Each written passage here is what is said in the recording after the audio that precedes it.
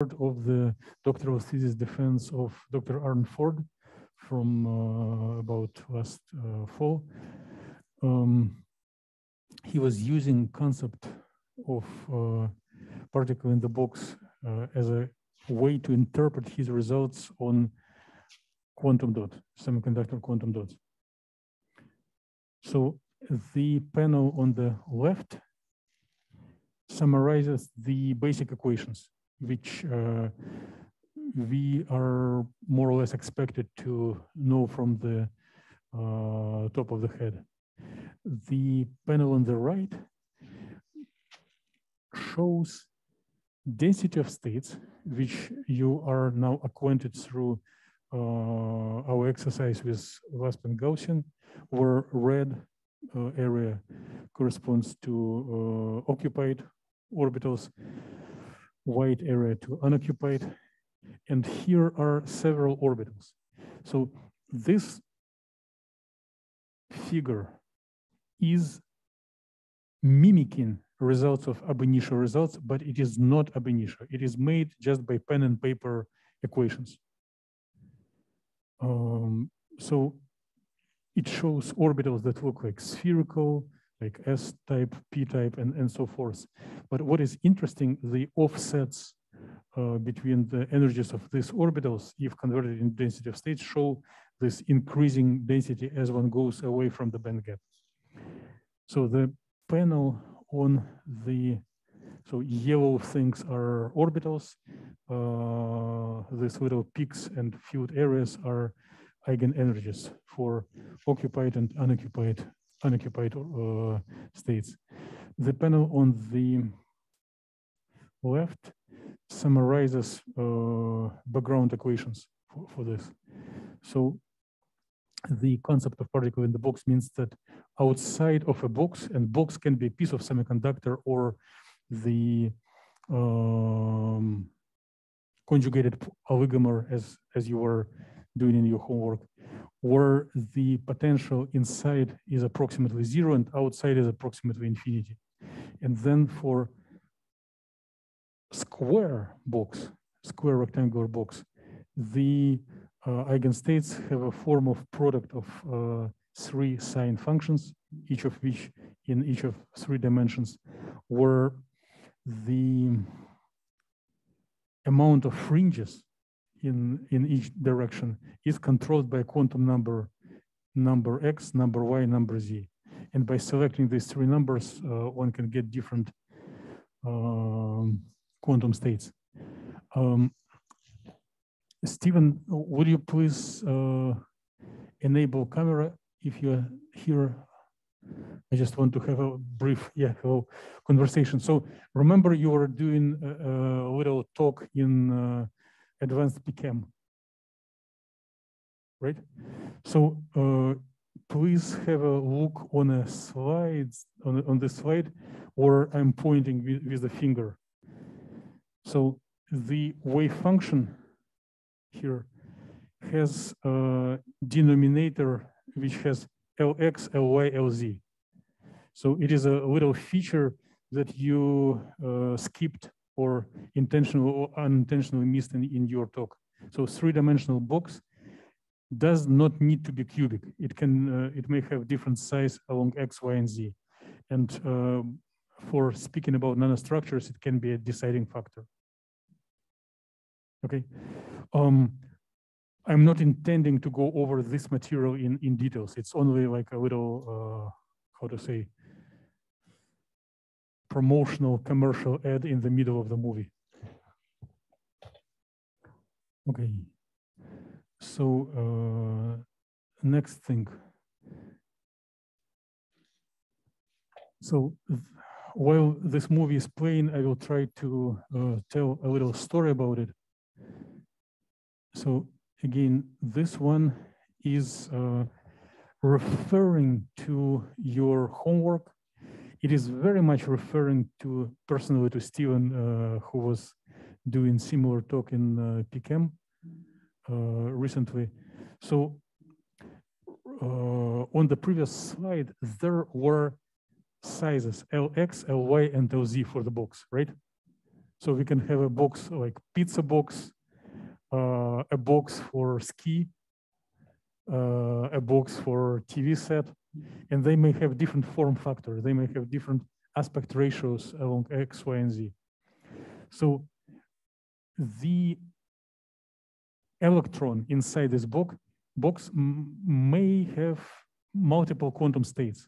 And if you summarize them in a form of DOS, this DOS may take quite symmetrical shapes if the size of the box is symmetric.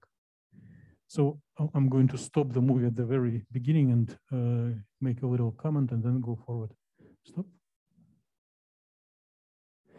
So if the box is very small, then there are quite offset individual peaks, right? As soon as we go forward towards conjugated oligomer, same as you guys did in the homework, the states become denser, the band gap becomes smaller, and it takes a specific shape or as like shark teeth or seal on a boat.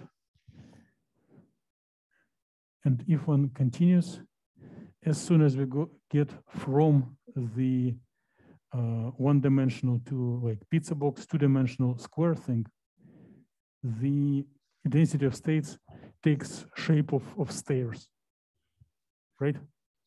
You see it. Amir? Make sense? Okay. And yeah, thank you. And as we keep going towards three-dimensional box, this interference, this contribution of many quantum states make the density of states of the shape that can be fit into the equation square root of energy. So the density of states is proportional to square root of energy.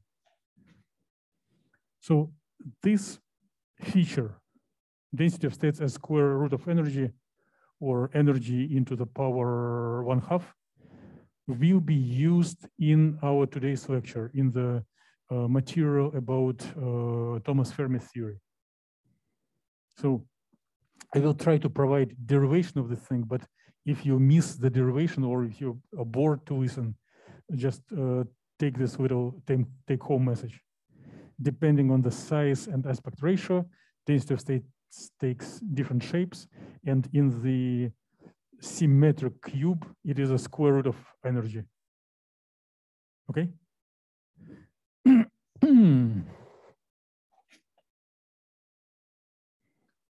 And here is just a little summary from undergraduate PChem class that I will partially repeat, but I will be running like crazy. So here are just two quantum numbers.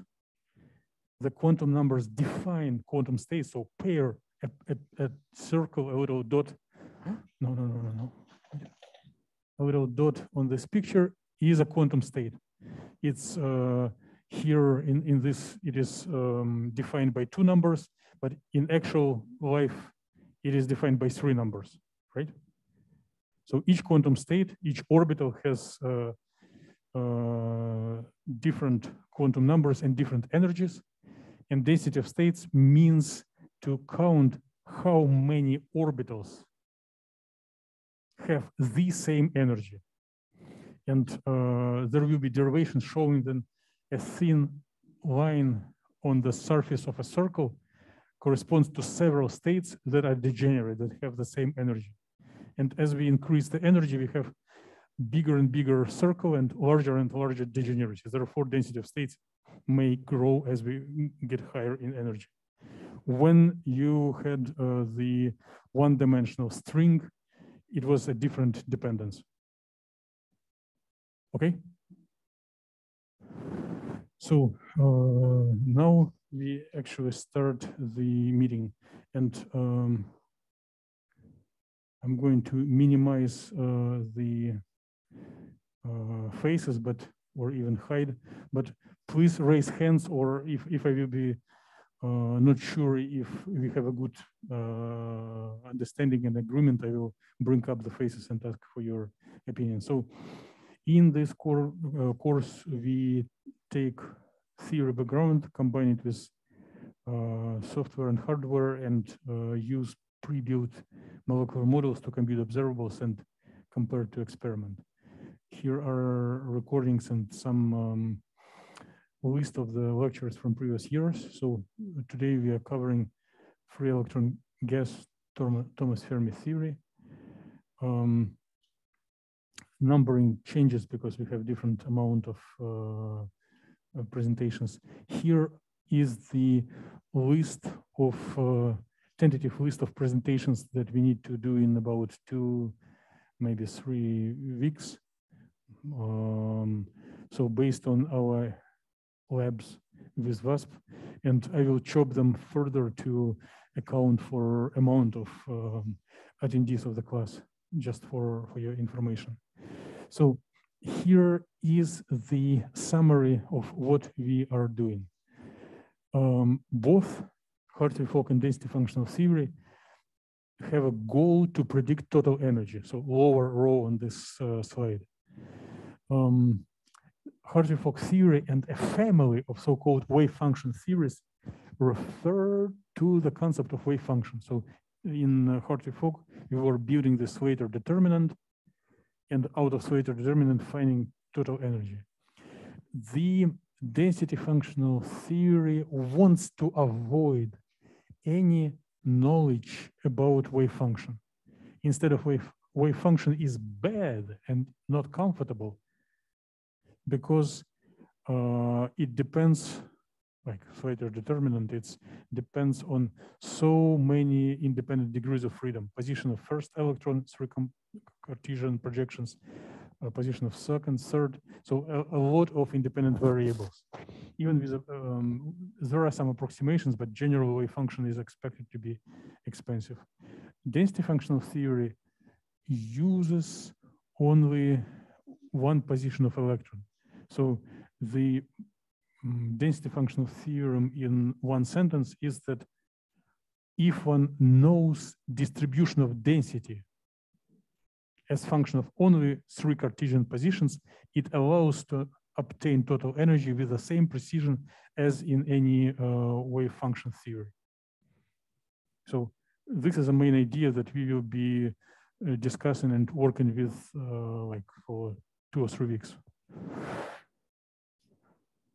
So density instead of wave function. So here is the quick summary of what we need to do in this chapter. So definitions, background theory, which is Thomas Fermi, we will cover today. 2 theorems that prove with mathematical precision that knowledge of density allows to find total energy. Then practical algorithm, which will be formulated as a flow chart, same as for geometry optimization and Hartree-Fock theory. And then the protocols to compute practical observables that allow to analyze properties of materials. Okay. So here we do have several layers from several years of definitions. So let me waste a little bit of time for the sake of mutual understanding between each other. Anyone wants to, let's vote. Who likes the word functional? Lift hand or show thumb up with Zoom. Who does not? Okay, thank you, Haley. Thank you, Lola. Okay, thank you, Amir. So who doesn't like the word functional? Do not hesitate. Okay, Hanman, thank you. And who is more or less okay, but not sure? Okay, yeah, thank you, Anand. Thank you, Stephen. So Haley lifted two hands. Haley, would you try to unmute microphone and just try to define what is functional in a lay language? A functional is like a function of a function? Super. Yes, correct. Examples? I'm sure you have plenty. I know your skill of picking up words from what is being discussed or information that is on slide. Can you pick up an example of functional just from what is shown on the slide? Number of electrons? Yes, excellent, perfect. Thank you so much. So let me continue just to opening the idea that Haley brought to all of us. So we know that I'm looking on the first line. If you take absolute value squared of the molecular orbital, there will be either probability distribution or in terms of density interpretation, which is not not common, but it is practically helpful. It is amount of electrons in a certain point of space, probability distribution. So if we integrate this density, this orbital absolute value squared over the whole space, we will get one, right? Because the orbital is occupied by one electron. And now if we take all occupied orbitals from 1 to HOMO and add them together, densities of this orbital. So I'm looking on the line 3. It will be just summation of all occupied orbitals, and we can call it total density. If we eventually decide to integrate this summation, then integration of each orbital will give 1. If you have up and down spins on each orbital, we need factor 2. And then this integration will give 2 times from 1 to HOMO. So 2 times HOMO will be number of electrons. So by integrating density over 3-dimensional space, we get a number of electrons. So this is an example of a functional in the following sense. In regular, like high school and freshman calculus, we typically define functions. So we have y as function of x. Here, our function, our number of electrons, does depend not on a single number, but does depend on a function, on a spatial distribution of probability. So in this sense, it is, as Haley correctly told, it is function of a function. So the very lower line, number of electron, is functional of density, which depends on position. And there is a common agreement in the field to use rectangular brackets to define the difference from usual functions. Okay? So we got definitions of what is functional, but we do not know density functional theory yet. It's a little bigger thing. I'm going to hide the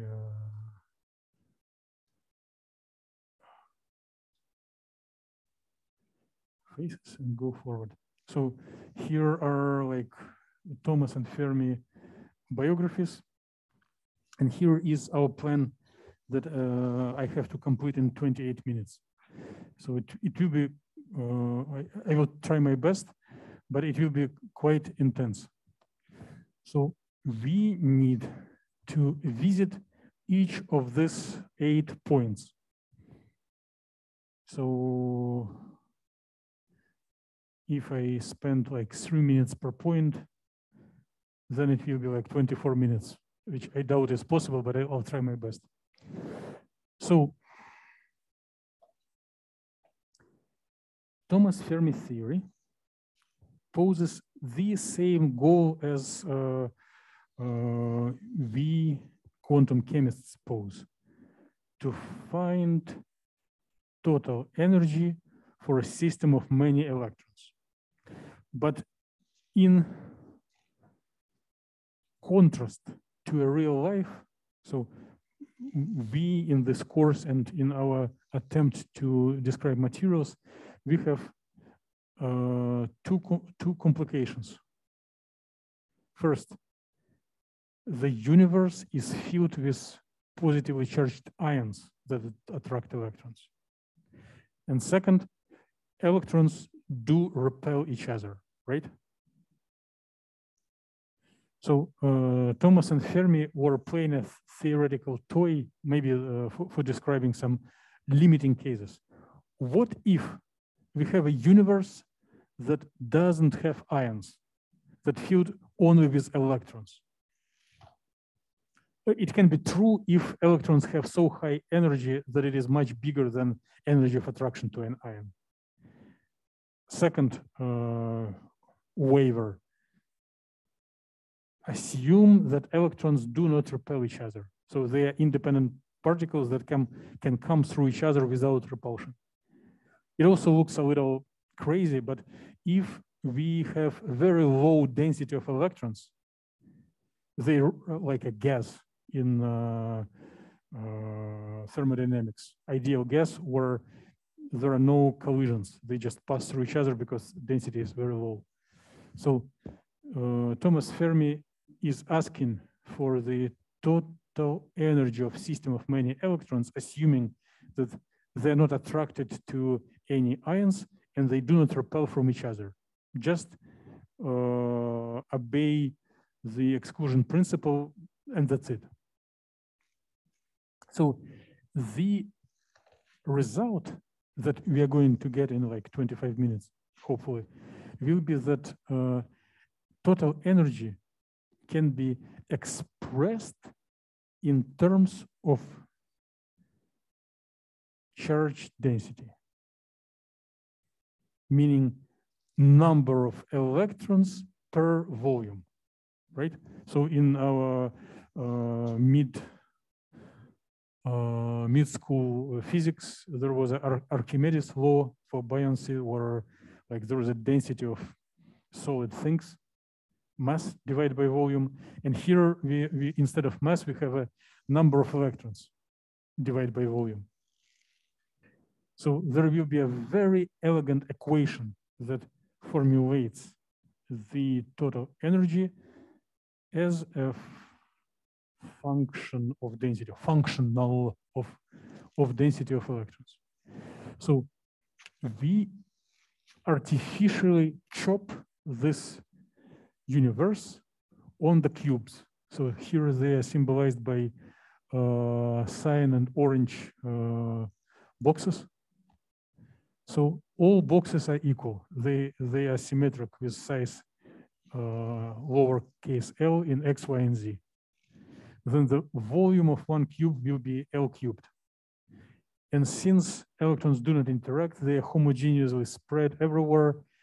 Total number of electrons in this universe is n capital, and amount of electrons in one cube is dn. So the density will be homogeneous and defined as dn divided by L cubed. When we will be projecting these ideas to real life, density will change as we go from point to point. Here in Thomas Fermi theory, it is homogeneously spread.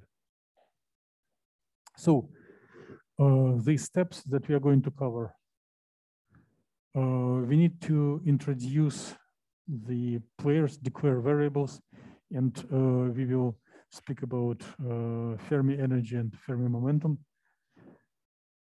Then we are going to establish connection between these new variables and amount of electrons in one cube. Then inverse this relation. Then next 2 points will be establish relation between energy of all electrons in one cube and this Fermi energy. And then we are going to perform summation over all cubes and get the final answer. It looks simple, but there will be some underwater stone. So if you select to follow the derivation, prepare to concentrate. And this little running board will show our project progress. Feel free to stop me anytime. Okay, so chop universe on boxes. And our final goal is add together energy of each box and make summation. Or energy in individual box must depend on this fraction, number of electrons per size of the box. So here we need I need to believe that everyone is very happy with the concept of particle in three-dimensional box. So please confirm with thumb up or zoom that you have general agreement and understanding of the particle in the box concept, and if not, you can find it online and in materials. Please just confirm. Amir, Anand? Oh, okay.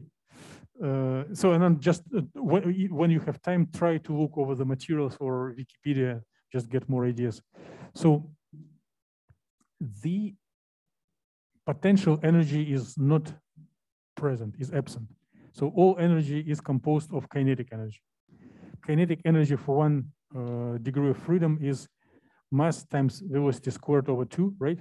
Or in terms of momentum, it is the one that I'm showing right now, momentum squared over 2 masses. And if we are converting this equation into quantum language, the momentum is the higher, the bigger the quantum number. So basically these quantum numbers correspond to momentum, right?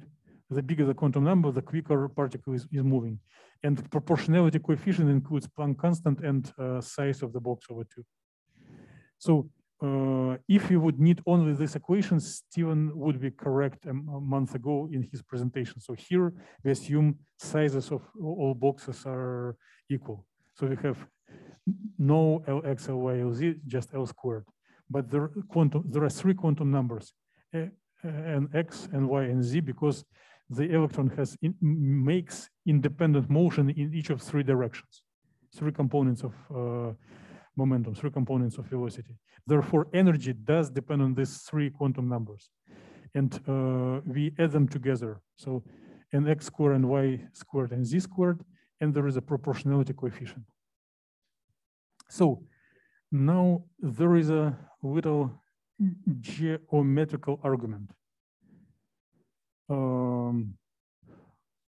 I'm focusing your attention on a little thing where I'm moving the mouse in the lower right corner. So what if instead of nx and y and z, we will have just Cartesian projections, nx and y and z, like x squared, y squared, z squared added together equals constant. Which equation, which geometrical figure does it correspond to?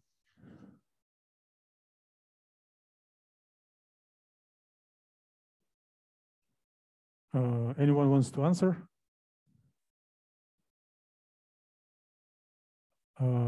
X squared plus y squared plus z squared equals constant.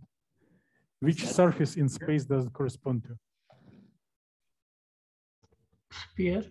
Yes, yes, thank you, Hanmant. Correct. So the radius of a sphere is this r squared, right?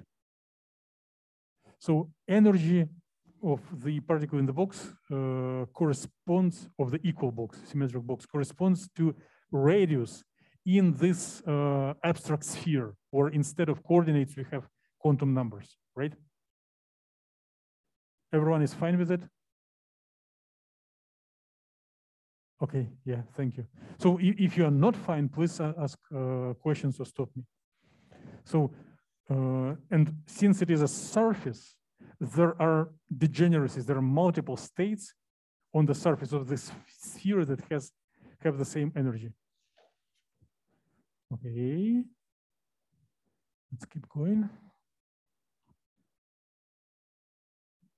So sphere, radius, and now we need to pick all states, all quantum states that instead of we will have a thickness of a sphere from R to R plus delta R. So how many states are on this sphere, on this in this layer? So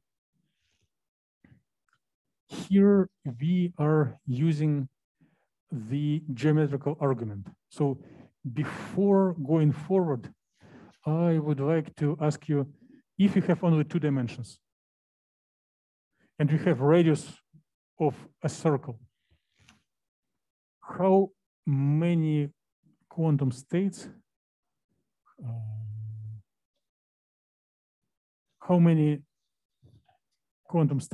what is will be the area inside a circle, like area of a circle? Pi r squared. Excellent. Yeah, thank you, Haley. Right? So everyone agrees, area of a circle.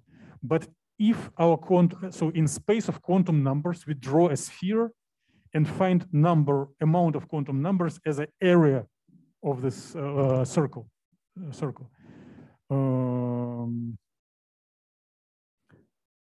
If instead of the circle, if you have 3 dimensions, we need the volume of a sphere. So what is the volume of a sphere? Anyone remembers or just reads from the screen?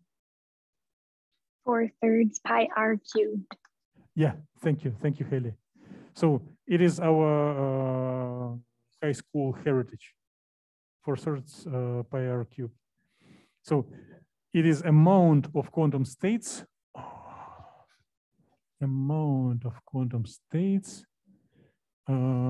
inside the sphere. Amara, welcome. Thank you for joining. Now, what if our quantum numbers take only positive values, right? Not plus and minus, but only plus. So if we consider X dimension, we take only positive, means we take half of the world, right? We chop the space on, so it will be 1/2. Then we chop Y dimension on half. It will be 1/2 times 1/2, 1/4. And then we have Z direction, we chop it once again. So it will be 1/2, 1/2, 1/2, 1/8. Therefore, we need to say not a volume of a sphere, but octant, 1/8 of a sphere. So 1/8 times 4/3 PR cubed. Next question. How many quantum states will be on the surface of a sphere? Or what will be the area of a sphere if radius is known? 4 pi r squared. And we received it just by taking a derivative of a volume, right? Haley, is it correct? I don't know, I just Googled it. Oh, okay. But one can take volume, right? And then make a derivative in respect to radius. How the volume changes if we slightly increase the radius. And then it will show the area or volume of a thin layer. And it will give exactly the same equation as Haley provided. So amount of quantum states on the radius R will be proportional to r squared. Okay, going to the next slide.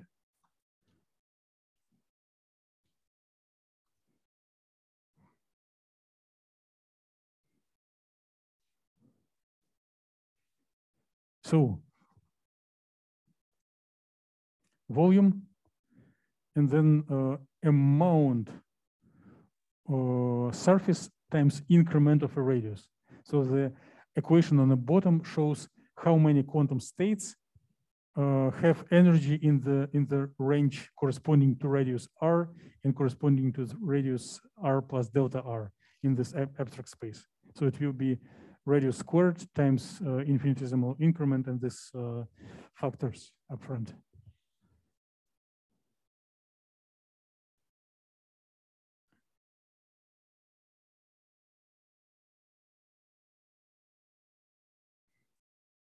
Now,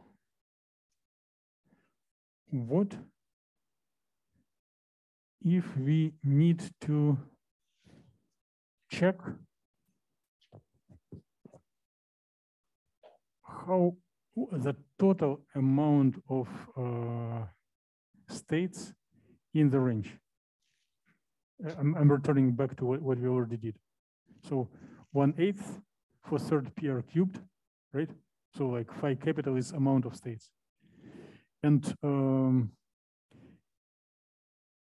if we know that energy on the surface of the sphere is proportional to radius squared, then we can invert this yellowish equation and find that radius is a square root of energy. And then this radius as square root of energy can be plugged into number of states inside the sphere. So here the power is r cubed, and r equals a square root of energy, which like energy to the power 1/2. So e to the power 1/2 to the power third will give the energy to the 3/2. Let me double check if everyone is happy with this equation. So please show, okay. Yeah, thank you, thank you.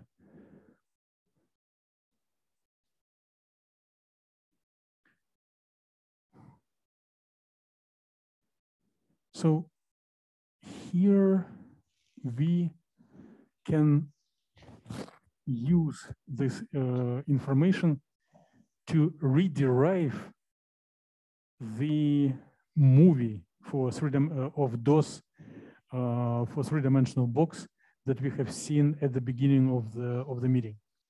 So the definition of density of states is derivative of amount of states in respect to the energy.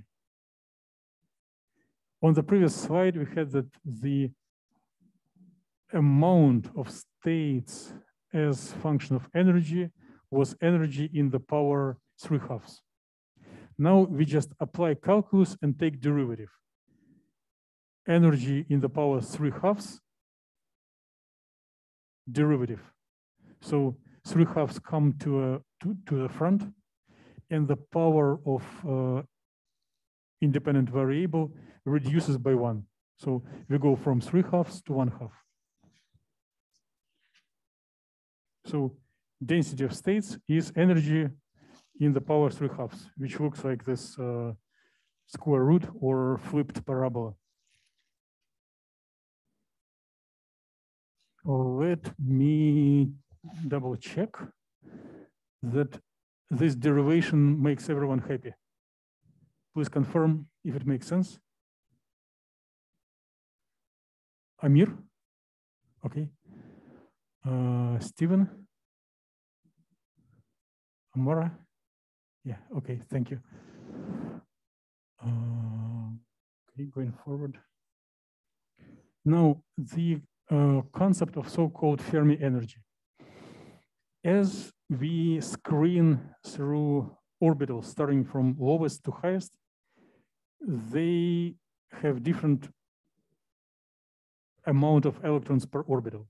If the subgaps, if a band gap is very big, if the system experiences 0 Kelvin, absolute zero, then all occupied orbitals are truly occupied, all unoccupied have occupation 0. But if the gap is small and temperature is high, this occupation changes continuously. And this equation follows up from statistical mechanics of fermions, and it is called Fermi zero distribution. So here is the functional form: the exponential energy of a state minus Fermi energy divided by temperature fraction. And if one just processes this equation, one sees that it is a continuous change from 1 below Fermi energy to 0 above. If temperature is high, it is a continuous change. If temperature approaches 0, it will be an instantaneous drop. So definition of Fermi energy is when occupation of orbital changes from 1 to 0, right? So basically, Fermi energy is the energy on a surface of a sphere, of this Fermi sphere. So we have occupied orbitals until a certain point, and then all orbitals are empty. So here in this little slide, I was showing the multiplication of density of states times occupation, right? So above Fermi energy, there are states, but there is no occupation. Below Fermi energy, there are states which have some degeneracy and they are occupied. So why do we need it? If we want to find, again, if you want to play with total number of electrons, or if you want to find expectation value of energy, only the region of energies from 0 to Fermi energy makes contribution to results. Any properties of unoccupied orbitals do not contribute. So Fermi energy is just border between occupied and unoccupied states.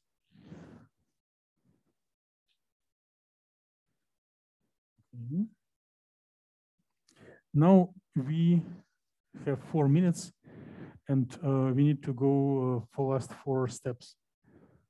So let's find expectation value of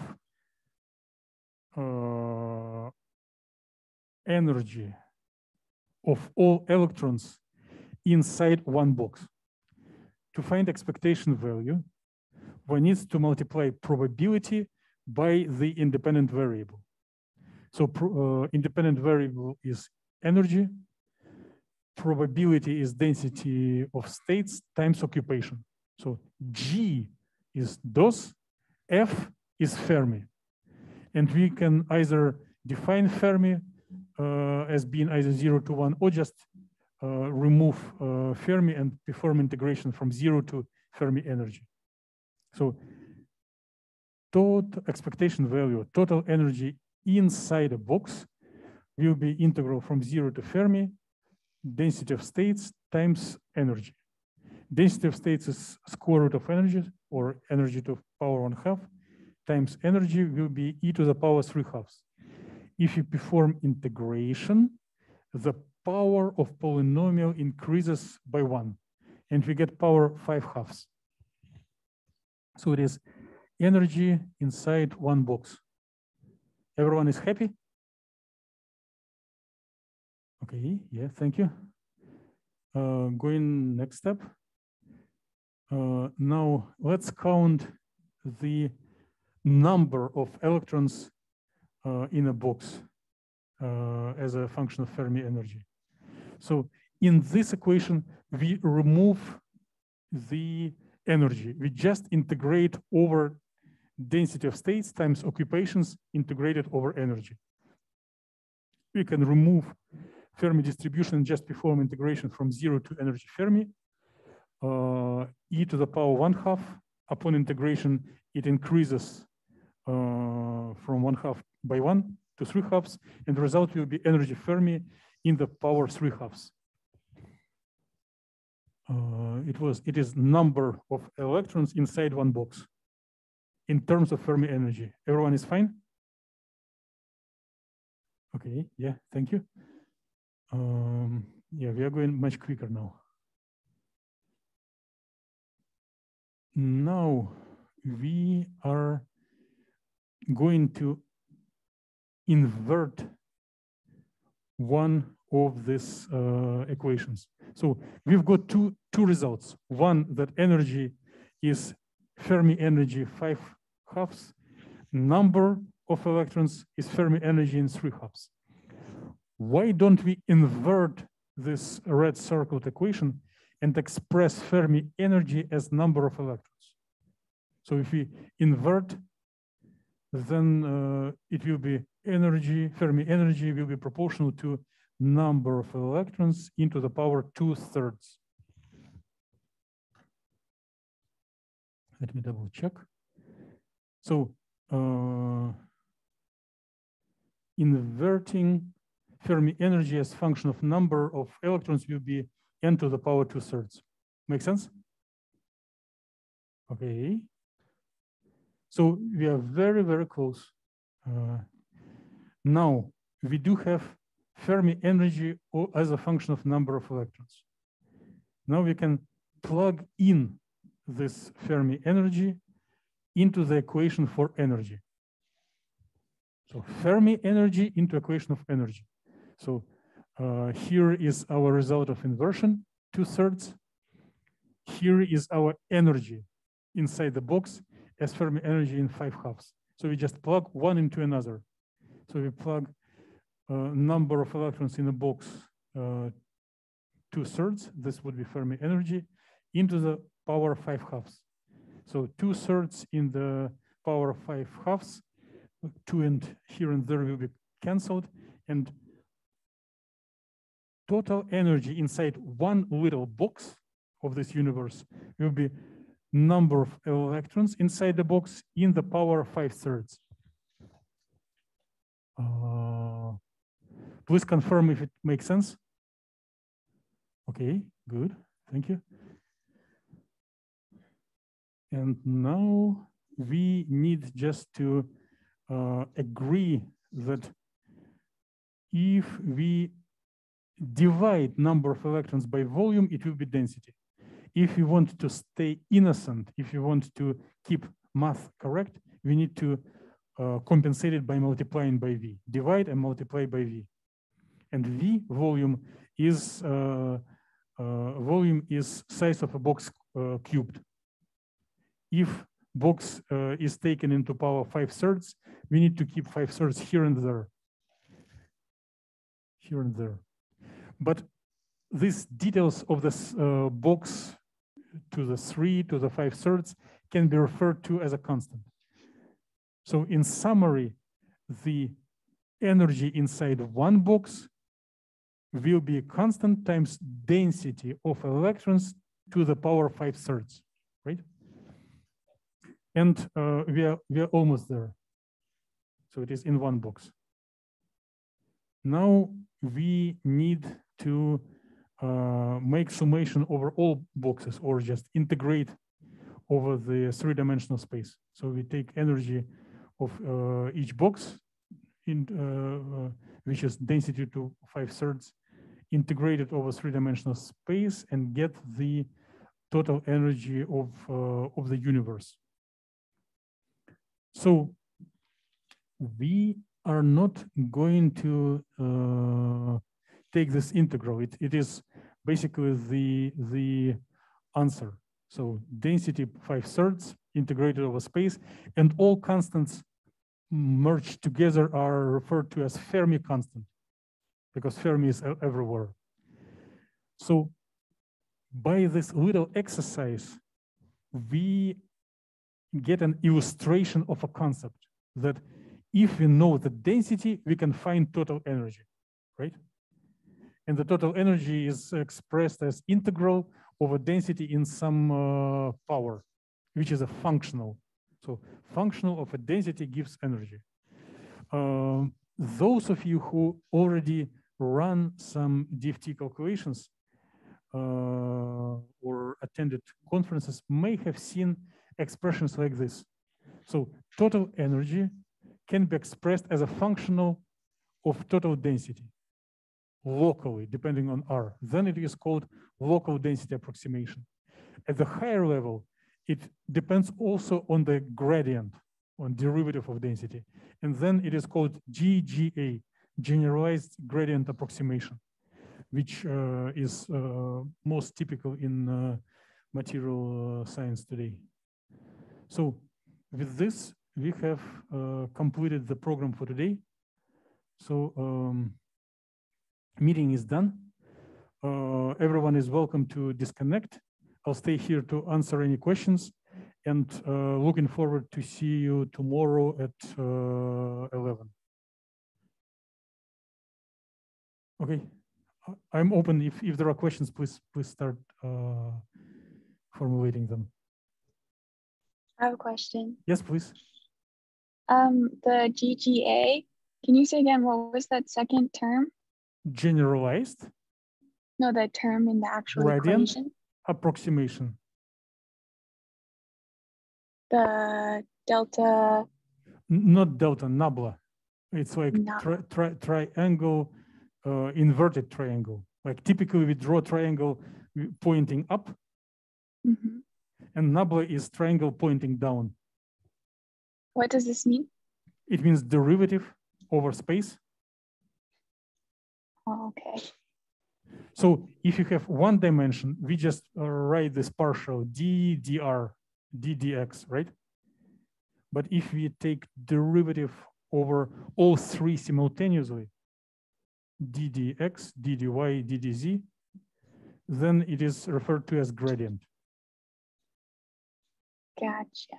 Okay. So here is a simplest example. If you have potential energy surface, which is one function of three variables. Agree? Now we apply gradient operator, gradient to potential energy surface, and then we will get forces, force field in each, like potential ground state. Potential has one value at each point, and force has three components at each point. Like force is a vector. Okay. And potential is just a scalar. So gradient converts scalar to a vector. Gotcha. Okay. And why do you have to add this piece into the more complicated version? It increases precision. It's same like in Taylor series, increasing higher derivatives makes fitting equations more and more precise. So adding derivative allows to represent energy as function of density in a more precise way. Okay. Okay, thank you. Thank you for the question. Dr. Killian?